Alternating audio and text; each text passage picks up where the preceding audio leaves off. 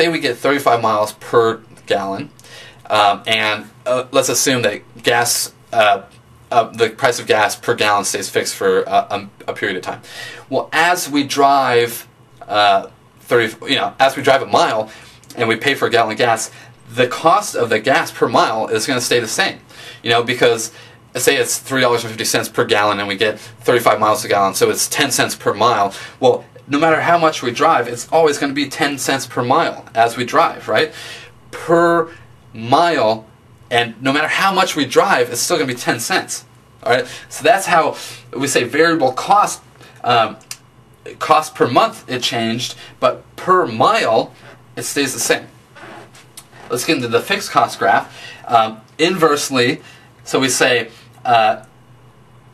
total fixed cost remains the same even when activity levels change. So the y-axis here is insurance cost per year, and then the x-axis is miles driven. So total insurance cost per year. No matter how much we drive, well, I guess it depends on your insurance policy, but say your insurance policy, you tell me you're going to drive 15,000 miles. All right, no matter if you drive 10,000 miles or 20,000 miles, because you already told me you're going to drive 15,000, no matter how much you drive, it's going to cost you the same amount to pay for your insurance, right? You could only drive 1,000 miles. Well, you're going to pay that same amount because you agreed to that policy, right? So say you pay $500 per year for insurance, no matter how much you drive, it's going to cost you $500. Now, but if we look at it on a per unit basis, what is the annual insurance cost per mile? Okay? That's the y-axis, and then the x-axis is miles driven. Now, say we spent that $500. Well, if we only drive 1,000 miles, we're going to take the 500 divided by 1,000, and that's our cost per unit. Well, it's going to be pretty high, right? But what if we drive, say, 5,000 miles? Well, the 500 over the 5,000, it's going to get smaller, right? That's our per unit cost. Per mile, the insurance is less per miles that we've driven. Or say we drive 15,000 miles, so the 5,000 over the 15,000 is going to be a lot less. So the fixed cost per unit has this sort of this curvature because it starts out really expensive. We're only driving 1,000 miles, but we paid $500. What is that, 50 cents or 5 cents per mile? Okay, well, as we drive more miles, it's going to get cheaper per mile. Per mile, right? Because we're looking at a per unit basis. It's going to get a lot cheaper the more we drive. So that's sort of the behavior of fixed and variable costs. Now let's flip this lesson cheat sheet over, and on the back we're going to see, in the top right, we're going to see sample balance sheets. All right. Like I said, you thought you were done with balance sheets. Well, I'm sorry to inform you, but you're not. There's going to be more balance sheets. We're going to look at balance sheets, income statements throughout managerial accounting. That's why you took financial accounting first, because a lot of that information flows through to what we're doing. So the first balance sheet is a merchandising company's balance sheet. And as we see here, we got cash, accounts receivable, merchandise inventory, prepaid expenses, property, plant, and equipment, total assets. That's what a merchandising company's balance sheet looks like. But now a manufacturing company's balance sheet looks a lot different. Well, not too much different, but the inventory section looks a lot different. Remember, we told you that there's different components of inventory to a manufacturing company. Well, that's what we show here. We got raw materials, work in process, finished goods. Those different components make up our inventory balance because we're actually making that stuff. We're manufacturing. We're a manufacturing company. We're manufacturing those. We take direct materials. We take direct labor. We take manufacturing overhead. We put it into a product. So we have raw materials. We have work in process, and we have finished goods. A merchandising company will buy from a manufacturing company, and so the costs to them, they don't put extra materials, or they don't put anything additional into that product. They just buy it from the manufacturer and sell it. So there's a singular cost. There's not different components of the cost. That's why there's a single line item, merchandise inventory, whereas inventory for a manufacturing company has got those three components. All right.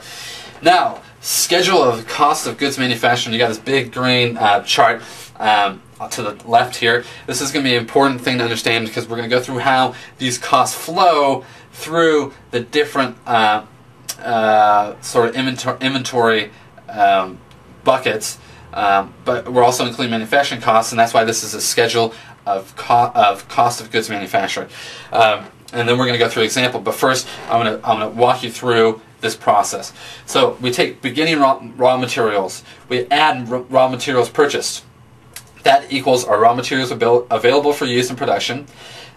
We subtract our ending raw materials inventory, and the difference between what we have available and what we have left was what we used during the period. And so this schedule has to be for a period. It could be a week, month, year, but it has to be for a period, because during a certain period we had, well, at the beginning of the period we had something, right? We had this level of raw materials. At the end of the period we had something, but in between we purchased some stuff. So what we have left is the difference between that has to be what we used, and what we used we call raw materials used in production, and that flows through to manufacturing costs as direct materials. Remember on the other side we had that that flow chart that said direct materials, direct labor, manufacturing overhead, direct materials flowed to raw materials inventory. Well, that's what's happening right here.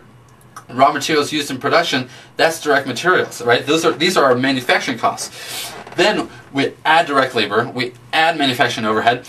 That equals our total manufacturing costs. Those manufacturing costs, as we use them, go into work in process, right? Because we're creating something, we're building something, we're making something. So those total manufacturing costs go over to work in process. But we have to add beginning work in process to everything that we put in for the period. That equals our total work in process for the period. Then we subtract what we have left at the period, and the difference is our cost of good manufactured.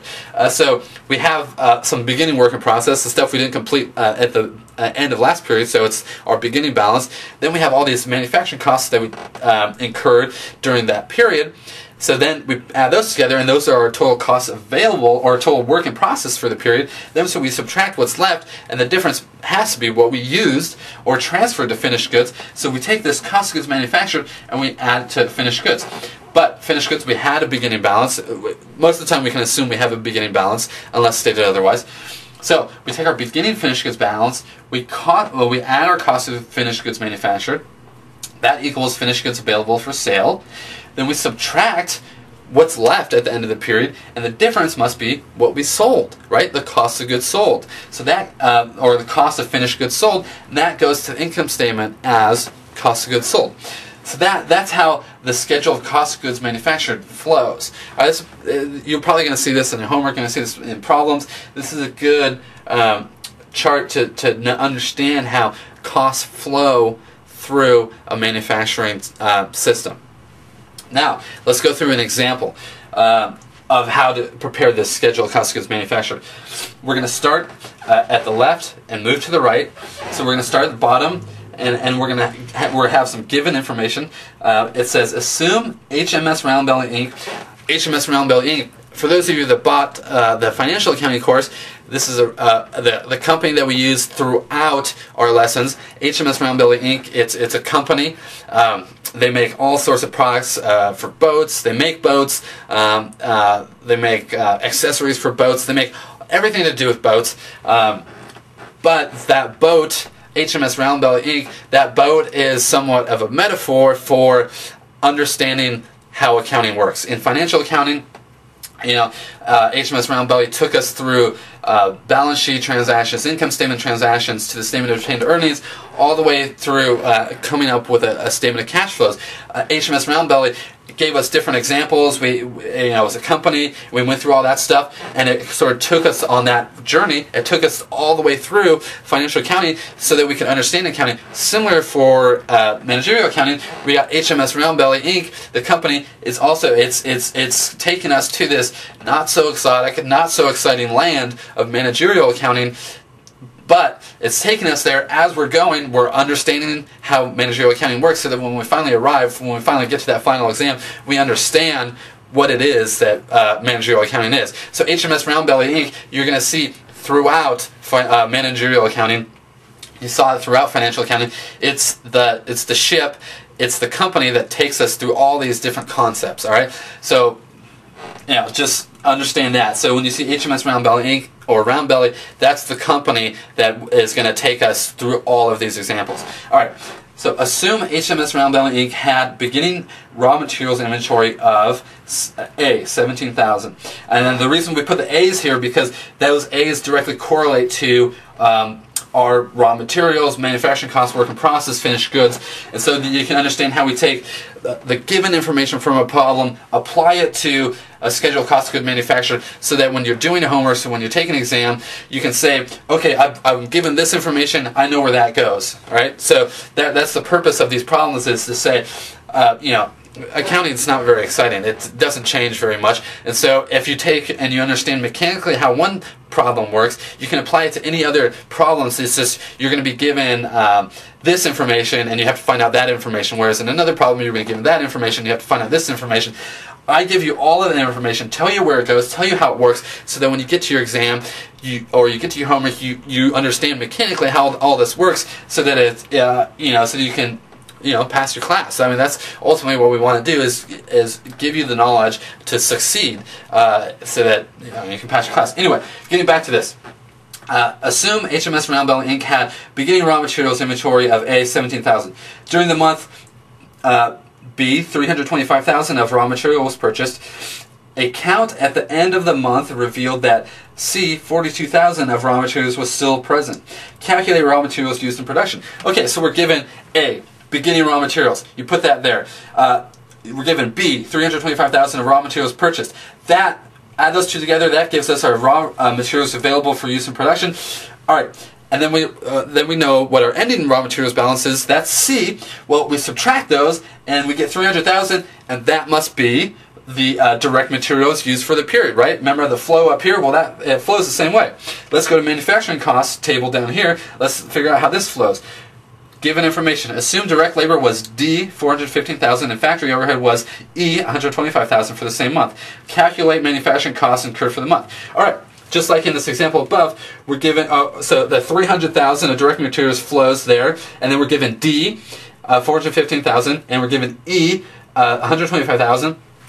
All those costs are costs incurred for the month, right? Manufacturing costs incurred for the month, 840,000. Remember in the chart up here, well, those costs flow up into work in process.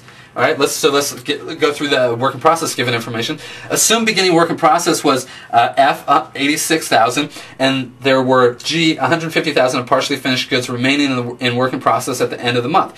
Calculate cost of goods manufactured for the month. Okay, so we're given F, the beginning balance, 86,000. We take our 840 that we calculated down here, manufacturing costs, add that, come up with 926,000 total work in process during the period. We know what our ending work in process is, G, 150,000. You subtract that, you get our total cost of goods manufactured. Now, go over to finished goods. We're given some information. Assume beginning finished goods inventory was H, 101,000, and the ending finished goods inventory was I, 112,000. Calculate cost of finished goods sold. Now, we take our beginning finished goods inventory that was given, 101, that was H. Then we take the cost of finished goods manufactured. We take that from our work in process. That flows through here, 776,000. Add those two together, we get 877,000. Subtract I, 112,000. That was our ending finished goods inventory, and we get cost of finished goods sold, 765,000. All right, that's how you put together from given information the schedule of cost of goods manufactured. And remember, this cost of goods manufactured relates to what the flow chart we had on the other side, where we took product costs, we had direct materials, direct labor, manufacturing overhead. That flowed to raw materials inventory, then the work in process inventory, then the finished goods, then the cost of goods sold. Well, this is a graphic, or a sort of a schedule of how those, we had the flow chart on the other side, now we have this schedule. We go through the problem. If you didn't understand it, go watch the lesson over, review the lesson cheat sheet, and you'll be able to understand how this works mechanically, so then you'll be able to do your homework and do your problems on the exam. Thank you.